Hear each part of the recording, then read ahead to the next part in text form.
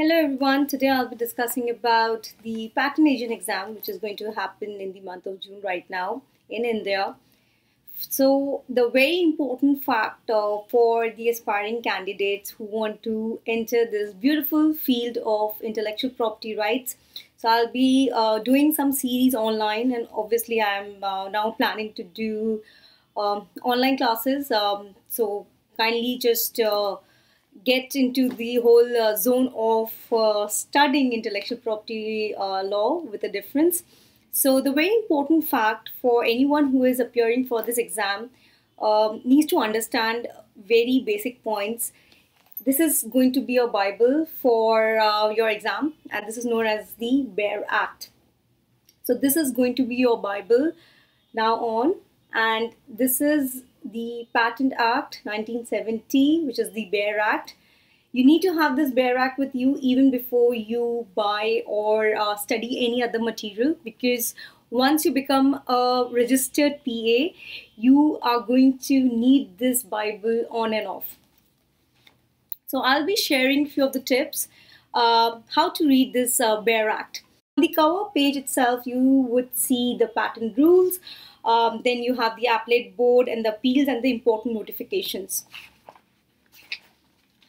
Coming back to how to go through any book, and especially when preparing for the patent agent examination, because time is of essence right now, because many of you might be working in some field and you want to enter into intellectual property rights. So the easiest way is to read the highlights of the chapters so that you are acquainted with what chapter deals with what process. The best practice of understanding the Indian patent law is that inventions which are not patentable, section 3 is the most important section, and the whole I would say the prosecution part before the Indian Patent Office depends upon how, as a patent agent, you are able to overcome the inquiries which are asked by the patent examiner, and especially section 3. So if asked about what kind of questions you can expect in paper 1, I would say anything from section 3 can pop up. And especially section 3 has to be read as a whole with examples, and then you are on the right track. So if we talk about the chapters right now, starting with the chapters is definitely the section 3, and then it's in the order. The order is perfect in terms of how it has been disclosed in the, or how it has been written in the Bare Act. Second most important thing is if you're not a law student and still you are entering into intellectual property rights for the very first time, I can understand and I can comprehend with your situation, because for me also at that point of time, I was a master's student in biotechnology and I appeared for this exam without having any law background. So do not worry if you don't have a law background, then you are in the process of learning for the very first time law. Law, in my words, is language of actuating wisdom. I think law is all about understanding and correlating it with the right sections, and a number of sections read with the rules gives you a solution to you and your clients whom you are presenting before the Indian Patent Office. So 5 years down the lane, you can see yourself as a strategist in intellectual property rights. So what is very important here is, when you're reading it for the very first time, just go through the Bare Act in terms of the sections and the rules. That is rule number 1. Then what is very important to start your journey to understand how you would be able to clear the patent agent exam is going through the first schedule and the second schedule, which talks about the forms.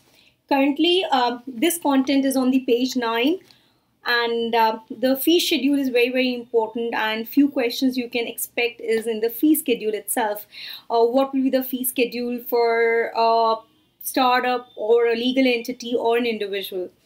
So the best way to read the sections is, first, as I said and I suggested, go through the definitions of the chapters first so that you understand what you are getting into. Second is to understand the second schedule, the forms. And the best part of the forms is all the forms. If I talk about Form 1, that relates to, or that is for application for a grant of patent application. Um, Form 2 is for provisional and complete specification. I'll just go to the form, page number 150.